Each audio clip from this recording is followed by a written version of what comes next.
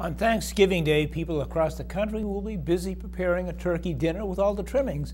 Well, that's especially true for the Needham Rotary Club members and Needham Community Council volunteers when they joined forces to hold a Thanksgiving dinner for the community. And here's Ashley Julier with more. For over 30 years, Needham residents have come together as a community to enjoy Thanksgiving dinner. And as usual this year, the festivities are free and are open to everyone. It's really a place that people can come and celebrate together.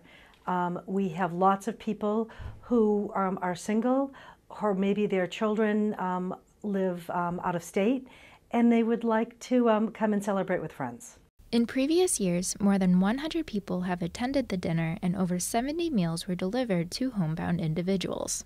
A lot of people would think that Needham is an affluent town and there is no need, but the need goes beyond affluence. It goes to the heart of the true meaning of Thanksgiving, which is a day of family and friends to be together in community. The dinner will be served at 12 p.m. on Thanksgiving Day, November 22nd at the Masonic Hall on Highland Avenue.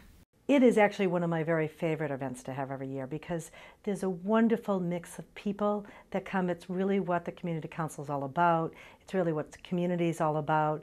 It just represents Needham and all the wonderful parts of Needham. There are people of many different faiths, many different ethnic backgrounds and income levels, but through a program like this, we all work together, and it works, and it comes out to a beautiful program. And it's a true meaning of community and what a community like Needham can accomplish when they put their minds to it. If you would like to attend, need a ride to the dinner, or would like a meal delivered to your home, then call the Needham Community Council at 781-444-2415 by Monday the 19th. For the Needham Channel News, I'm Ashley Julier.